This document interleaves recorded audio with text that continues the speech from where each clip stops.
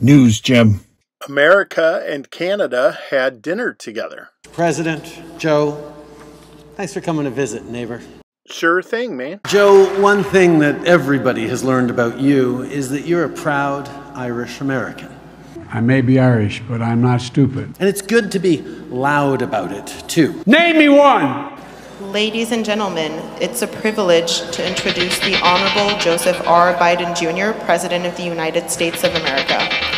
May those who love us, and those who don't, may God turn their ankle so we know they're limping when they're coming. Huh? To Canada and to the United States. Hear, hear.